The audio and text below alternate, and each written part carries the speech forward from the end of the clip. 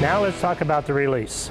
How you put your hand in the ball dictates how you're going to release the ball. It brings it all the way back to the start. A lot of bowlers will just grab the ball off the ball rack, put their hand in the ball and go without paying any attention to how they put their hand in the ball.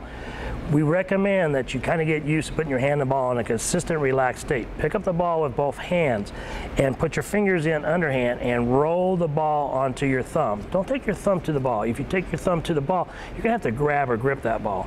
Take that ball onto your thumb. It rolls it on, keeps your thumb nice and relaxed, the hand relaxed. It's going to facilitate you to have a nice, clean release. On the release, once our hand's in that ball at that release position, we want that ball rolling off the front of our hand. You want to take your hand through the ball, not around the ball.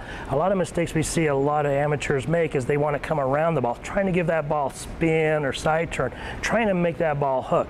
You create hook by the ball rolling off the front of your hand. It will turn your hand. Let the ball turn your hand and release. Don't have your hand turn the ball.